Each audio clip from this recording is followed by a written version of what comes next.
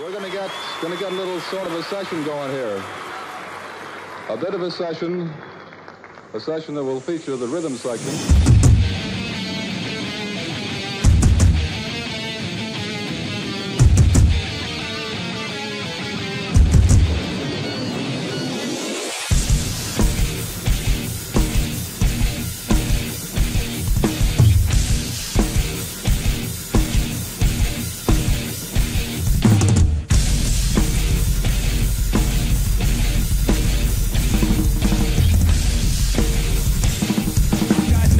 Problems, but a bitch ain't one. Hit me.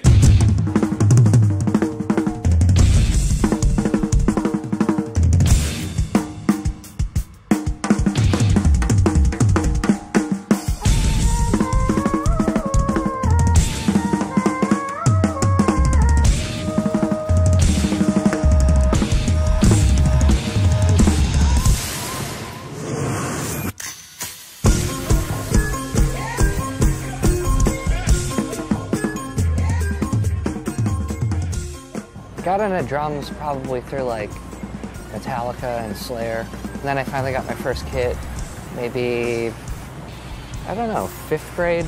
And then that was it. I started taking lessons from different people. I played saxophone actually in middle school, but then in high school I switched to drums. To backtrack a little more, so I started playing in high school, and then I started playing in bands probably freshman year. I met a kid. And then I just did like different punk hardcore bands around where I'm from, Menominee Falls in Milwaukee, until I met Pete when I was maybe 15 or 16.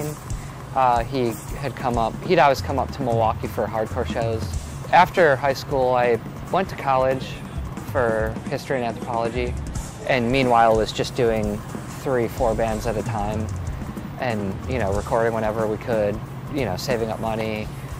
Touring whenever we could. I think there was a point where we made a demo and we were just like, this is pretty good. We should like try to do something with this and tour for real. And we all dropped out of college and took the gamble.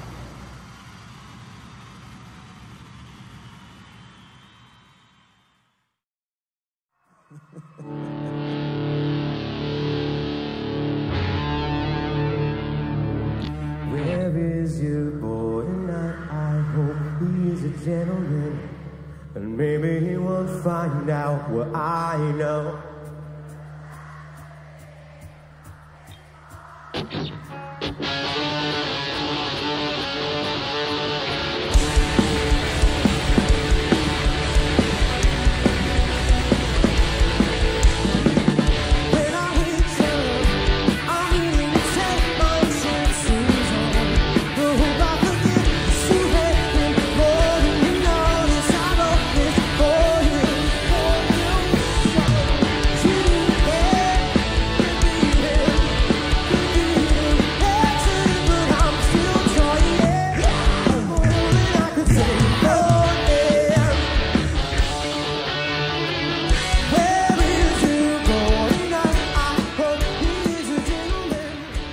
I had been in a band with Pete, I had been in a band with Joe, so Patrick was kind of the newer guy to the whole scene.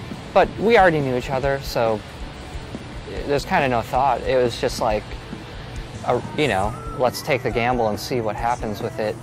And when it did finally hit, it kind of happened so fast. I mean, it took so long for us, but when it hit, then everything kind of just was like bigger and bigger. And you don't really have a chance to really think about how to deal with it or how it will affect us as friends or whatever, which is why eventually, we took a 2-3 year hiatus to kind of get our bearings and process all of it.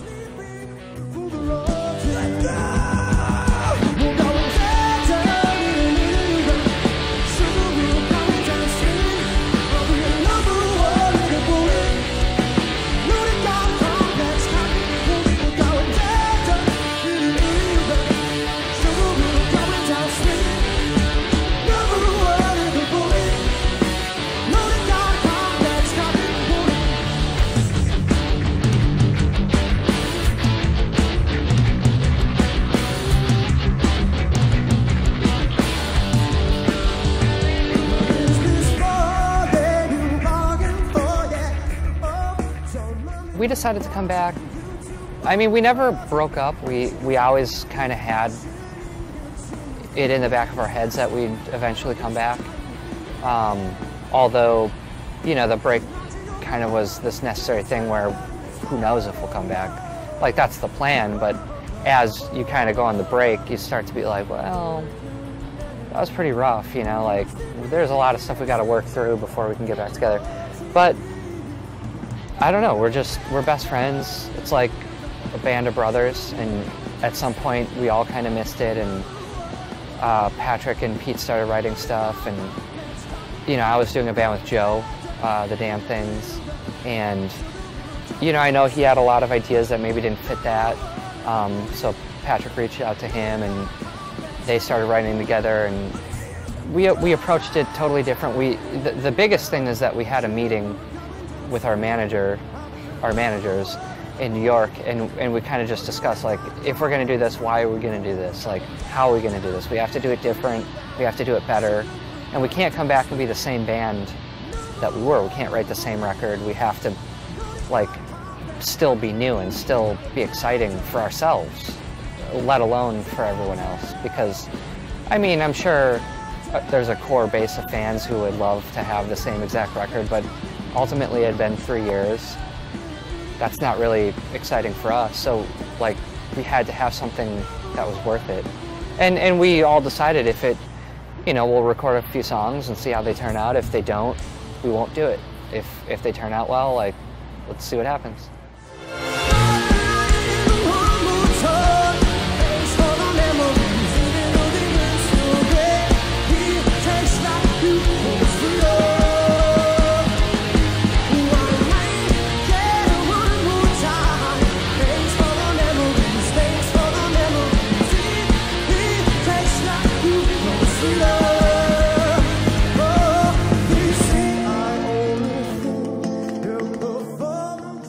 Vic Firth is, you know, the first sticks I really ever wanted to play.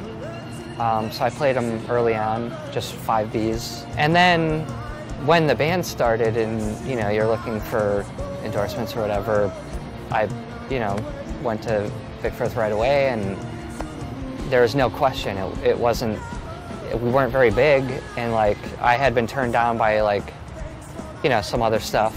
But for sticks, it was instant, which is great, you know, to be embraced right away when we didn't have a lot to show for it, and maybe not a lot of success at the time, a little, but, you know, so that was really awesome, and just the support I've gotten.